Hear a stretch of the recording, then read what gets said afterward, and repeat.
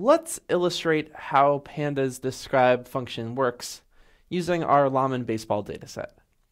Say that our baseball data was loaded into a Pandas data frame called baseball using Pandas read.csv function, like so. If we call baseball.describe, what do we get back? You can see that baseball.describe returns a data frame in and of itself.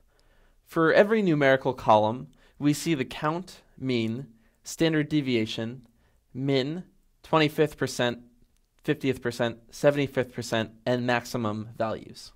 We can do some quick checking to make sure that our data generally makes sense. Here, Llaman ID has actually been read in as a number, which is a bit misleading. We won't be doing any arithmetic on it. But we see that the minimum birth month is 1 and the maximum birth month is 12, as we would expect. We see that the minimum birth date is 1 and the maximum birth date is 31. That makes sense. And we see that the mean birth year is actually 1928, which to me is surprising. I'd think that it would be a little bit later. Investigating values like this, we can tell pretty quickly what our data looks like and whether there might be any significant outliers in our data.